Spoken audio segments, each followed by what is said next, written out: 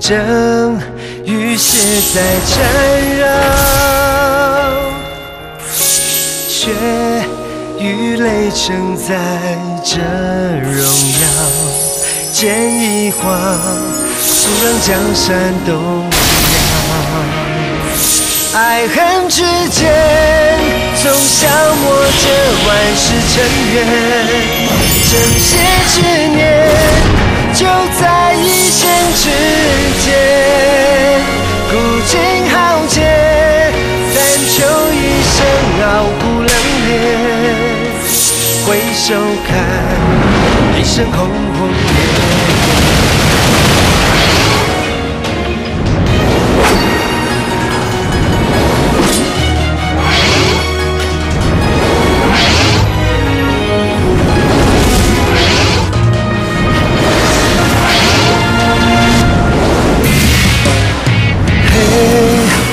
白中暧昧，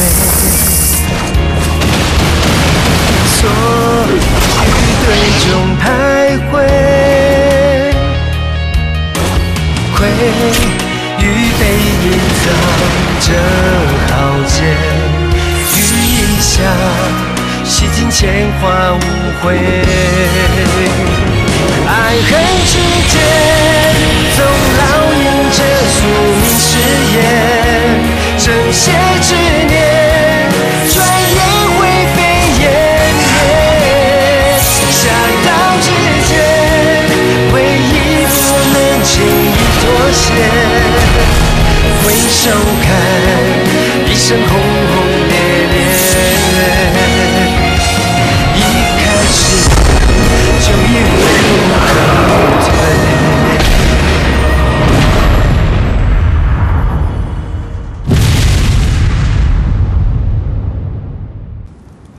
我不信任你，我又能信任谁呢？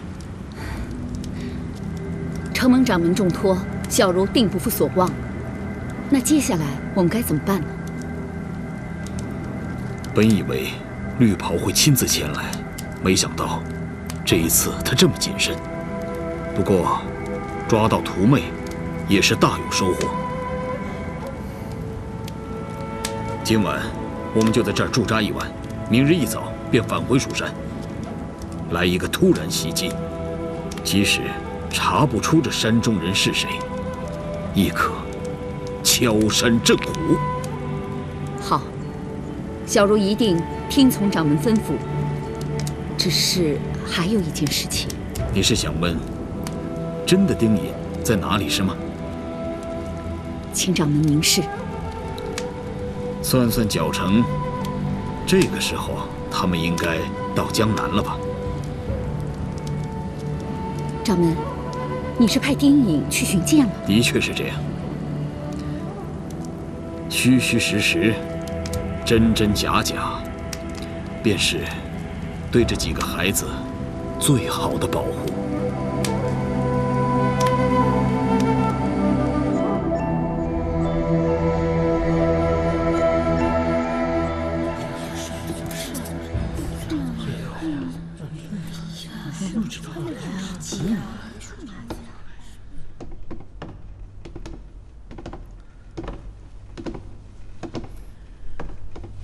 掌门，人都到齐了吗？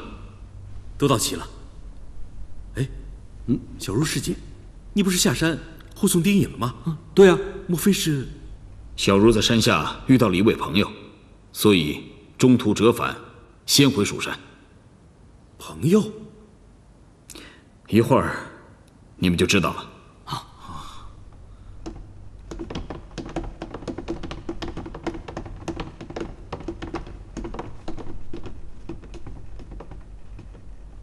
把人带上来。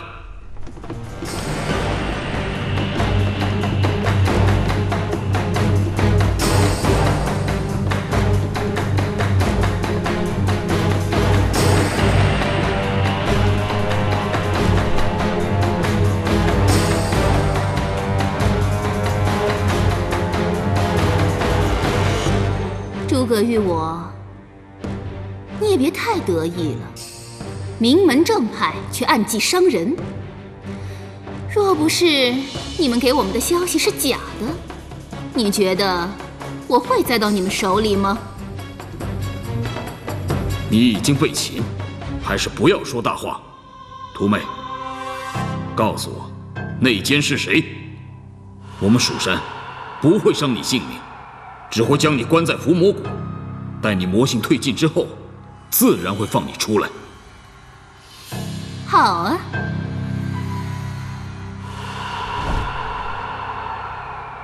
那个人就是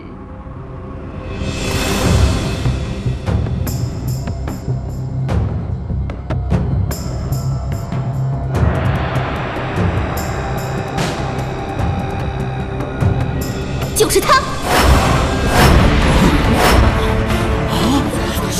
苏阳，掌门，我什么都不知道，他在胡说。若不是你假传消息给神宗，我会落到你们手上。阴风谷给你的好处还不够多吗？你竟然敢背叛宗主！宗主一直说山中人是阴风谷的朋友，却怎么也想不到，你竟然是一个吃里扒外的东西！掌门，弟子一向遵守门规，怎么可能替魔宗卖命啊？弟子真的不知情，请掌门明察。我呸！哎，那屠妹都指认你了，你还解释什么呀？哎呀，公孙无我，公孙无我，你看你教的什么好徒弟啊！掌门，这苏阳他是留不得了。这样吧，要不然由我替蜀山清理门户。掌门，我觉得此事大有蹊跷。我熟悉他的性格，他胆子很小，根本不会这样做。依我看，这一定是魔宗设下的奸计。我这样贸然杀他的话，那只会让他们得逞。哎呀，公孙无我，你徒弟不是这种人，难不成是你这当师傅的干的啊？我看你分明就是包庇苏阳。百草，若真是他干的话，我绝对不会包庇他的。掌门还没发话，你就要杀他？我看你是不是有什么事情要隐瞒？哦，好，哎，我不管了，行不行？我不管了，掌门您自己定夺。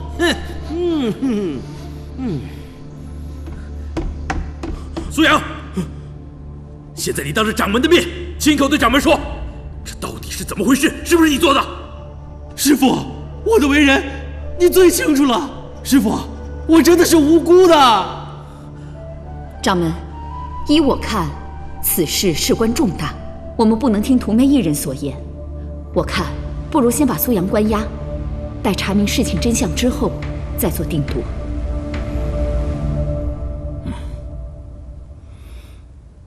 把他带下去。是。不，师父，我真的是无辜的，你救救我！你救救我！师父，你救救我！不就关几天吗？听着，先听为师说，如果你是清白的话，为师一定帮你查个水落石出。我不！师父，救我！师父，救我！师父！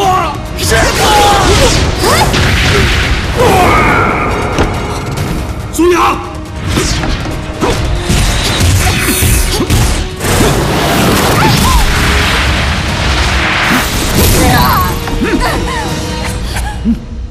苏阳！屠妹，你欺人太甚！冷静点。哼！把他带下去。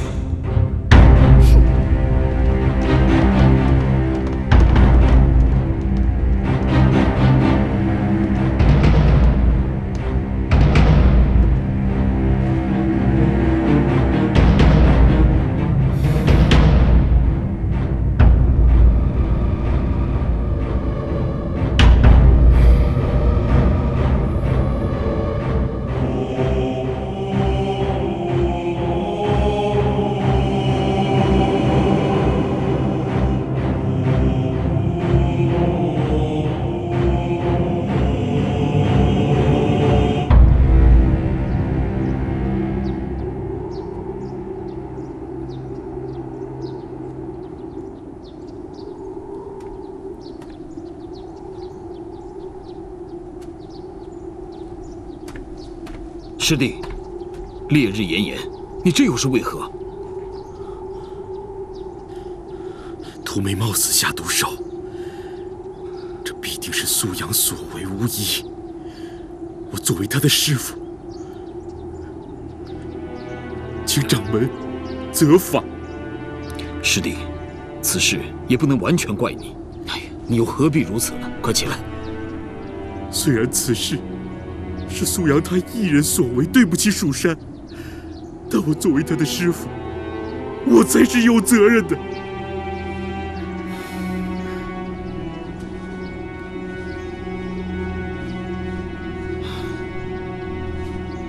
师弟，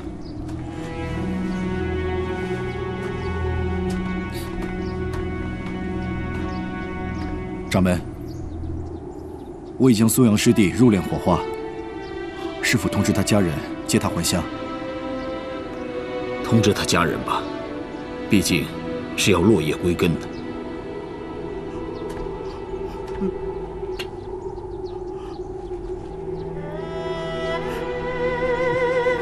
掌门，我还有一事相求。师弟，请说。我作为他的师父，我曾经答应过他的父母，一定要把他教育成才，没想到会落得如此下场。我希望掌门能允许我亲手将他的骨灰送回他的家乡去，以表我对他的那份内疚和责任。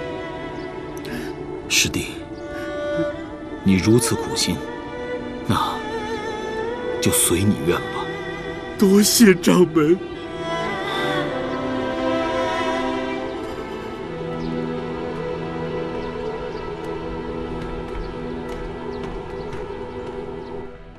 掌门，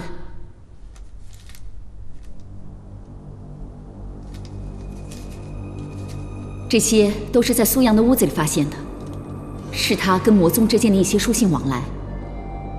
据查证，都是他的字迹，而且他也去点苍峰喂养过信鸽，确实有接触到信鸽的可能。他堂堂蜀山弟子，为何要为虎作伥？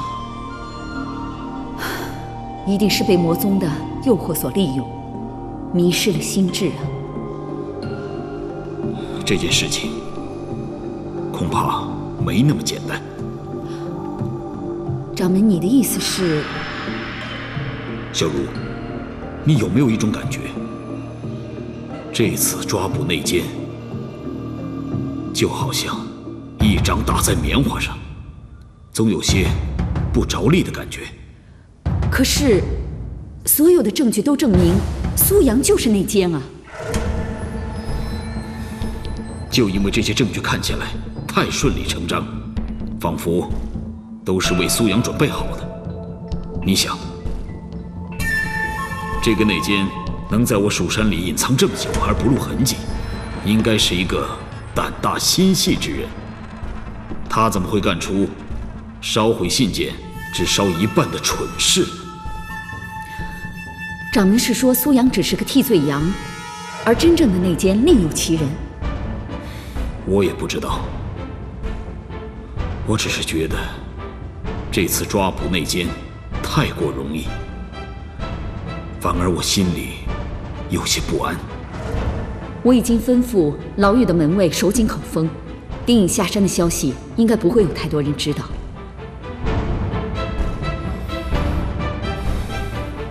事到如今，也只能见招拆招。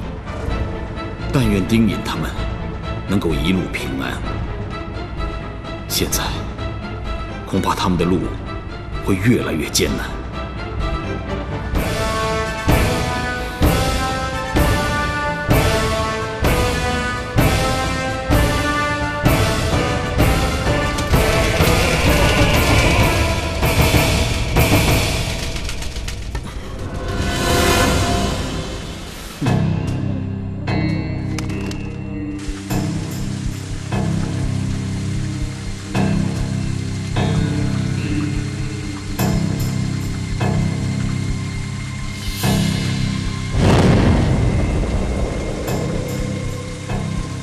徒妹中了蜀山的圈套，现在被囚禁在蜀山。他不在的这段时间，宗中的事情就交给你来处理。宗主，副宗主是千金之躯，万不能有所损伤啊！不如我带人去蜀山营救，否则天尊……不必了。宗主，属下不明白。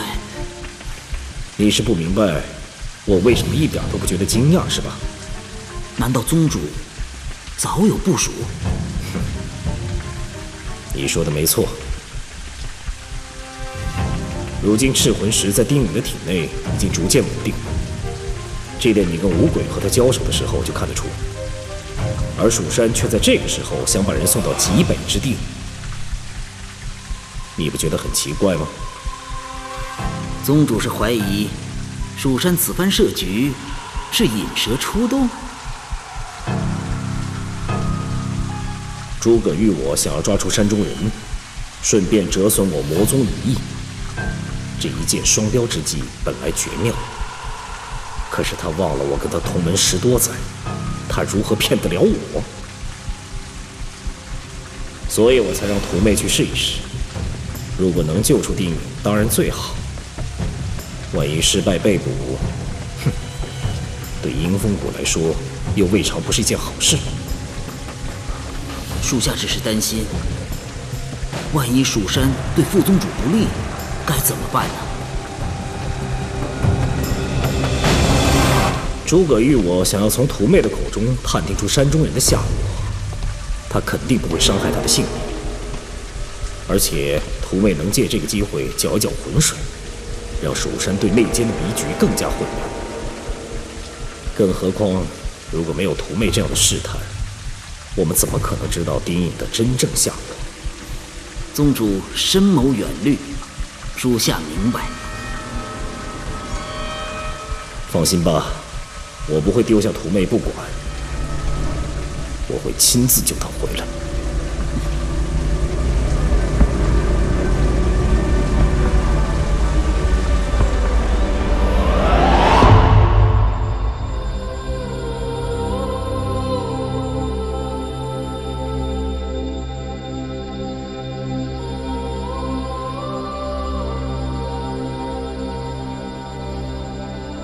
我身上带着魔帝血统，师父老防着我，师兄弟也当我是异类。不如这样吧，等我们成亲之后，就下山自立门户。要是碰到了坏人，咱们就一起打；要打不过，咱们就御剑逃回家。家？一个只属于我们山清水秀的地方。可是，我不想离开蜀山。我相信师父对你严苛，并不是忌惮，只是希望你更好而已。我从小就在这蜀山长大，我喜欢这里的天地灵气，一草一木。景我，以后等我们成亲之后，能不能就把家安在这里呢？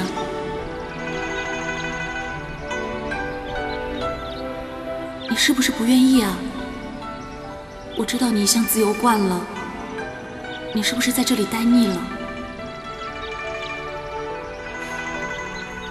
我怎么会不愿意呢？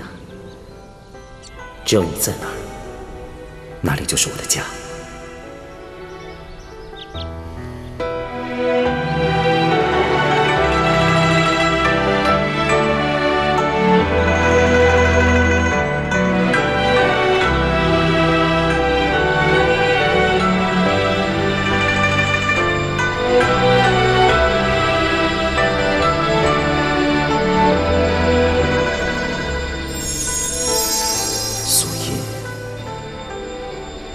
为了你，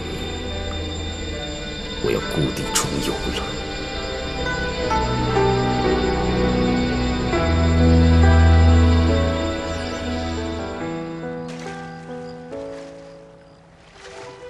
话说江湖儿女，四海为家。我张馅饼虽然是阳城人士，可这玉水镇也是我游走江湖混过的地盘。这玉水镇啊，就坐落在太湖的边上，依山傍水，风景秀丽。3月桃花开时，太湖就好像笼罩在一片粉红色的雾里一样，比咱们栖霞峰的桃林还要壮美几分。此时的太湖鱼虾正是肥美，咱们不如先去玉水镇歇歇脚，顺便打听一下陶然居的消息吧。哎，丁大哥，前面就是玉水镇，山清水秀，不错吧？啊，李伯，你还在这卖鸡毛掸子？哎，是。哎，玉婶，这么巧啊？拿2瓶我啊！哎，来个香蕉，来接着。哎，青云，哎，神仙姐姐，来。哎，先等一下，我们还没有付钱。哎，不用，这玉水镇是我的地盘，吃点水果还要钱吗？是吧，李婶？想吃啊？我来买。哎，怎么卖的？哎呀，大师兄，江湖险恶，财不外露，快把金叶子收起来，快点！走了。嘿呀，我们以前很少下山，没想到这里这么好玩啊！是啊。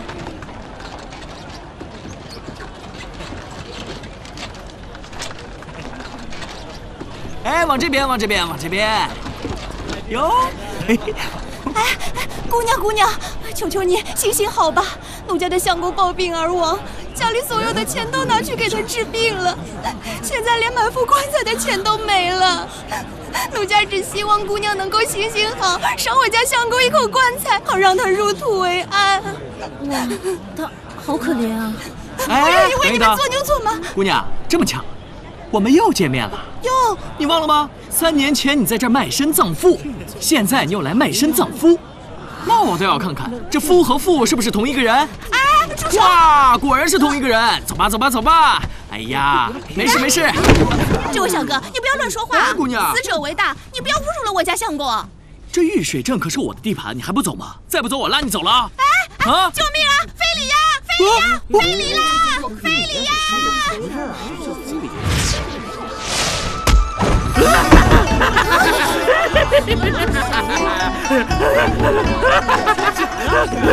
相公，你怎么了？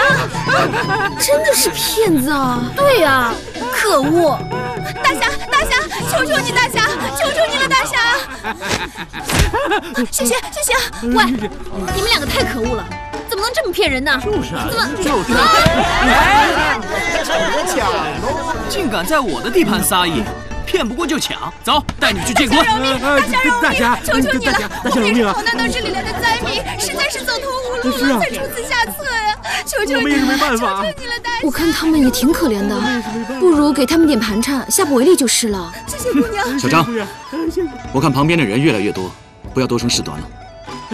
行，那我听我丁大哥的，放了你们，赶紧走吧。谢谢大侠。这些钱你们拿去吧，别再招摇撞骗了。你们有手有脚，应该自食其力才对。谢谢大侠，谢谢。拉着你们的车子走吧，快走。走了，好意思收下？所以你们看到了吧？在江湖上行走，光靠武艺是不行的，还得有个聪明的脑袋。以后你们就跟我混吧。这都是些三教九流的本领，上不了台面。不管有什么本事，能用就行，对吧？就是，走，我带你们去吃玉水镇最好吃的，然后去找陶然居。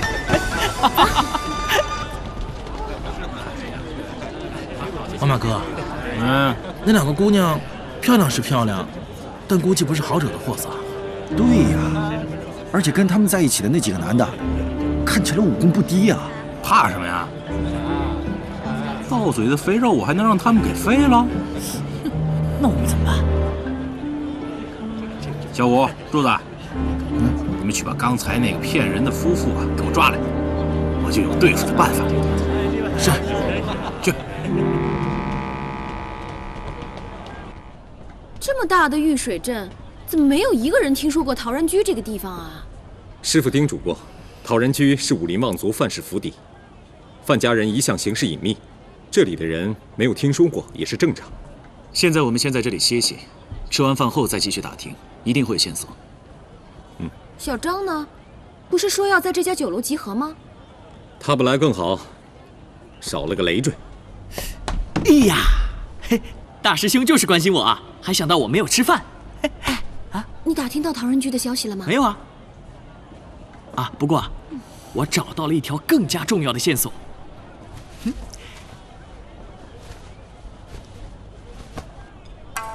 这个呢是给你的，这个呢是给神仙姐姐的，这都是市面上最紧俏的货色。你这是干嘛啊你？你们知不知道为什么你们打听了2天都打听不到任何线索吗？掌门不是说出来行事就要低调，而你们一个个呢佩戴武器，凶神恶煞，不是打架就是讨债。就算他们知道玉水镇那个陶然居的消息，他们也不会告诉你们的。好像说的有点道理啊。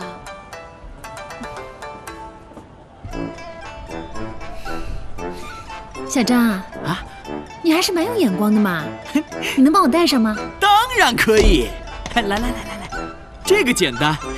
啊，不对，还是带这边比较好。神仙姐姐本来貌美如花，戴上以后呢，更加美艳动人了。大师兄，你觉得好看吗？好看，好看。嘿，哎，大师兄，你不吃了？丁大哥，你可以帮我带上吗？这个我不太懂。你就试试看嘛。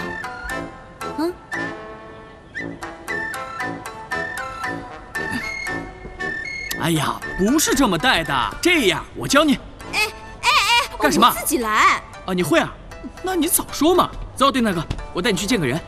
走，走了。好了，吃饭吧。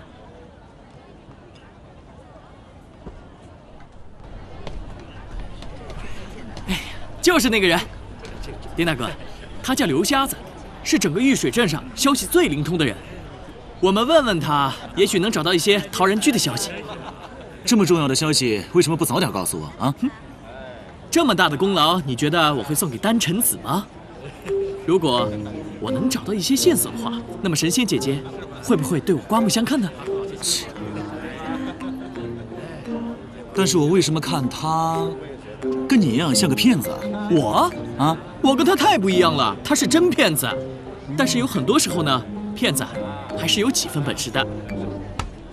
看看去。谢谢啊！您慢走啊。刘瞎子，别装了，睁开你的眼睛，看看你爷爷是谁。哎呦，张馅饼，我的张爷爷，都是出来混江湖的，你就给我一条活路吧。你当着大家的面，你就不要拆我的台了，好不好啊？行，来坐下，我向你打听个消息，开个价吧。不是我刘瞎子吹牛啊，我是上知天文，下知地理，而且还通晓不少武林秘籍。只要是你问的问题呀，我包你有答案。好，嘿嘿，不过嘛，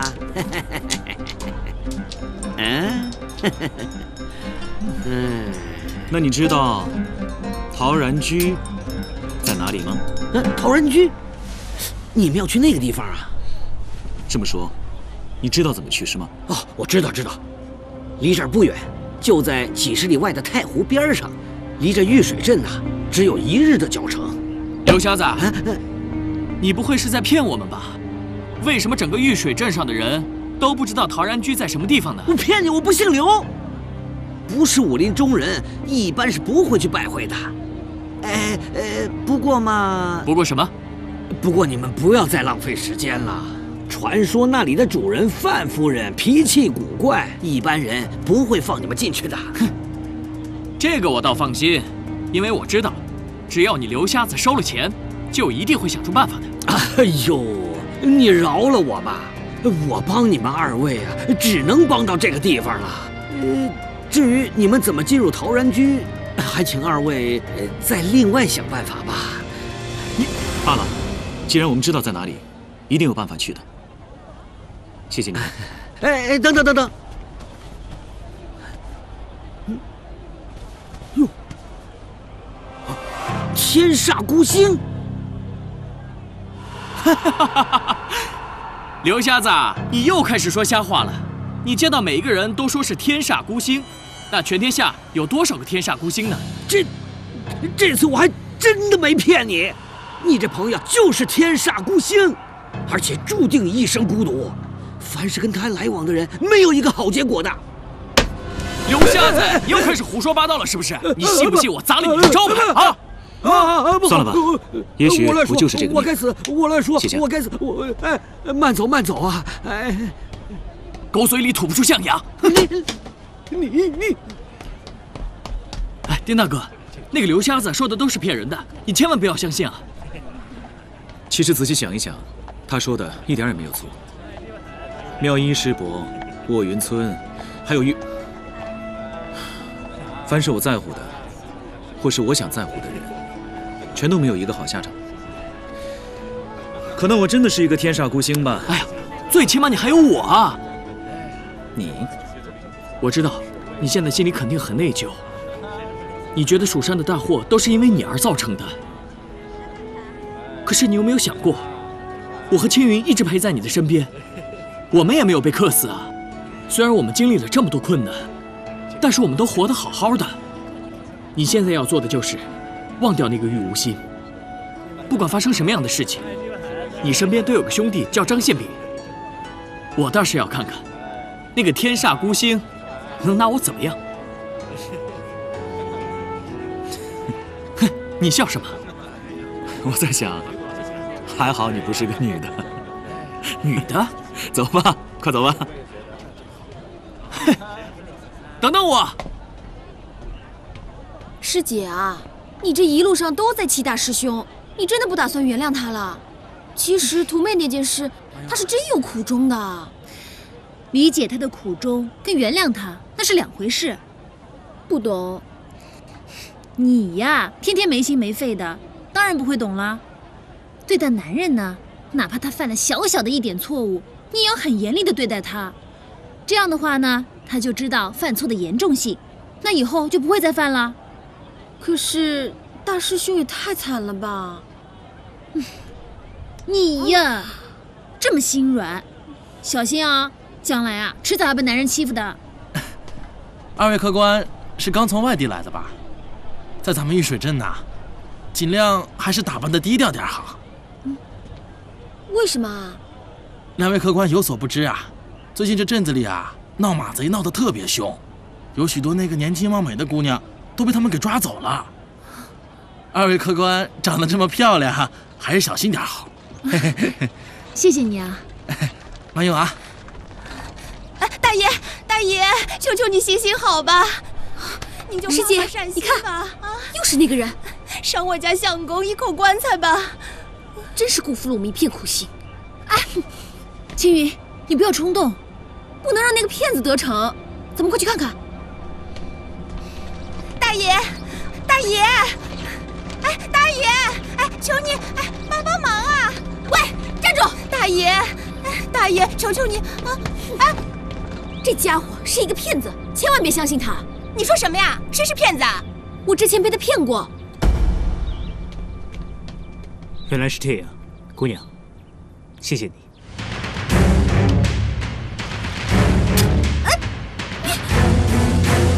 哎，青云，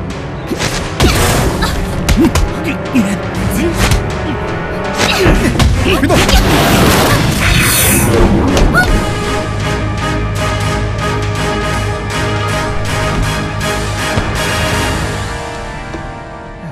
还是二当家有本事，一下子就打下2只肥羊。刚才啊，我在市集上就发现这俩娘们了。不过他们功夫高，底子又厚，要不我们一出后患。大当家要的是活人，你送2具尸体过去，他还不要了你的命。没脑子的话，就少说话多做事。是二当家。柱子、小五，是，把他们俩带回去，好好招待他们，千万别要了他们的命。好了。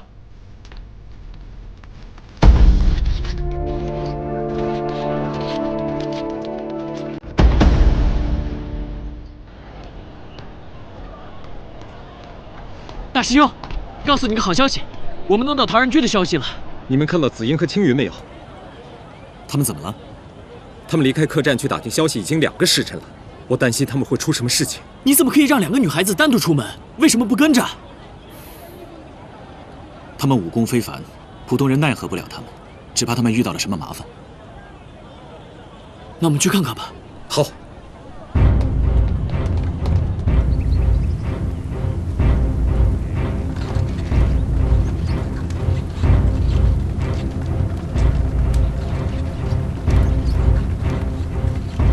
来，把这2个妞给我弄出来。是。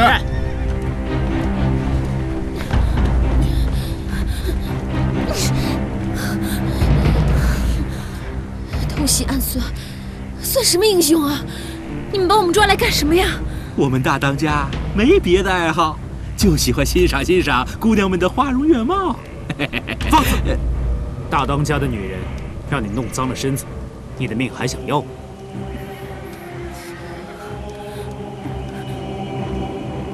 把他们先锁在寨子后院，其他人准备喜宴，庆贺我大当家回山。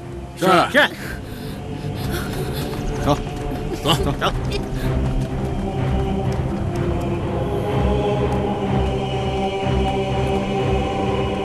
林天意，要不是大当家的赏识你，你敢这么嚣张？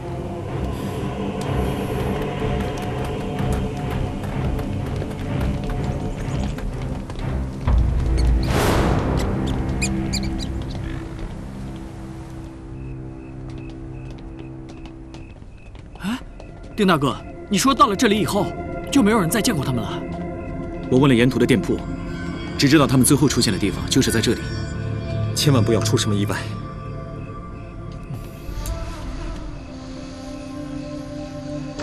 你们看，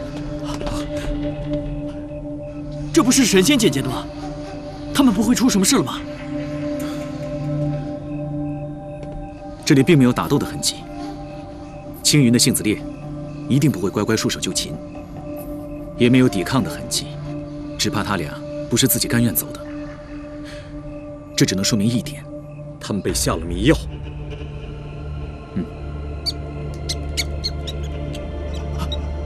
小宝，小宝，紫英呢？好像是告诉我们紫英在哪儿，要带我们去找她。走吧，走。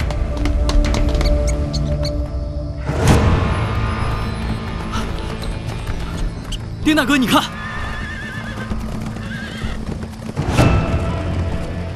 这下面就是马贼的寨子。马贼？没错，他们老大叫马元龙，武艺高强，又会一些歪门邪道的妖术。紫英和青云一定是被他们抓了。你以前是做马贼的吗？怎么知道这么清楚？大师兄，你怎么会这么说我呢？我的确是进过他们的寨子，但我不是马贼，我是他们的肉票。那些马贼经常到镇上绑架百姓，索要银两，我又是孤儿，没人赎我，所以他们就把我绑在山寨里面，打了3天3夜。还好有一次我趁他们出去打劫，悄悄跑了出来。你是怎么逃出来的？这个山寨的后面有条土沟，我就是从那里爬出来的。那我们可以想办法潜入后院，把他们救出来。一旦救出紫英和青云，马贼难免惊动。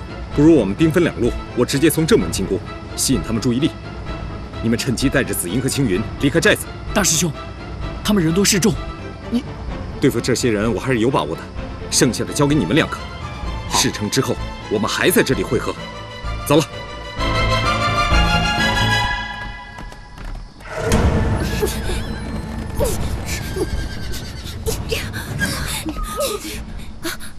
有人来了，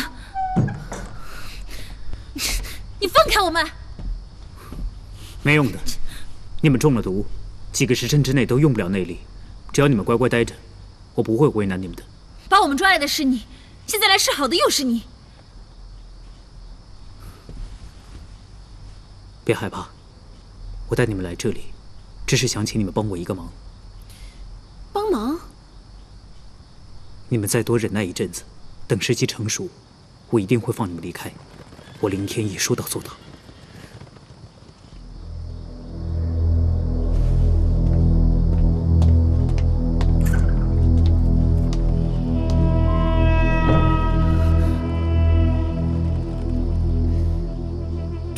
底想干什么啊？我看他呀，八成是来惺惺作态的。可是，从他的眼神看得出来，应该不是个坏人啊。说不定真有什么隐情吧。现在只有希望小宝赶紧找到大师兄了。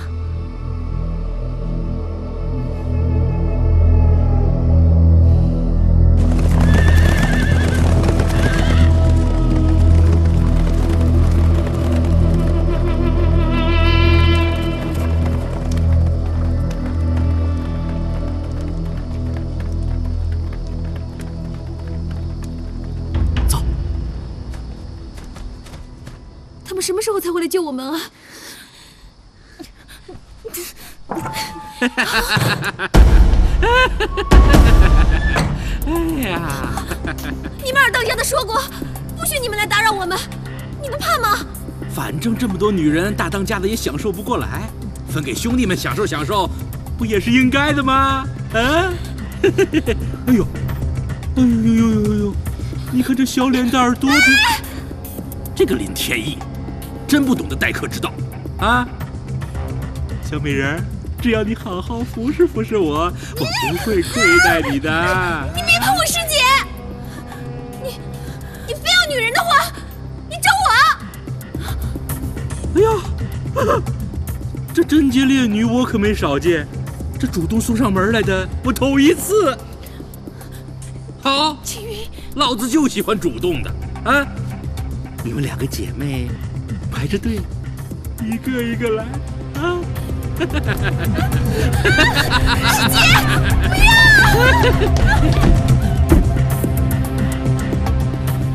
不要！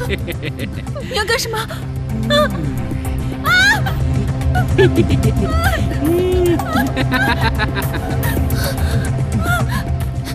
啊！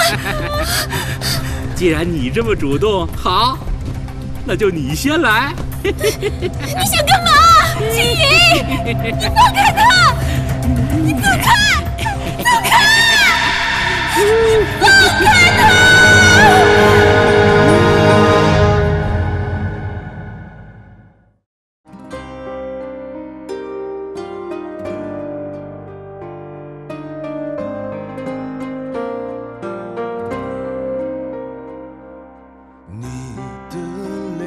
展示了大爱，我真的很无奈。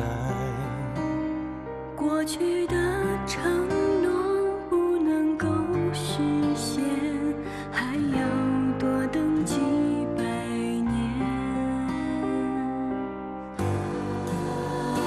让爱永远在你心中，乱世中所有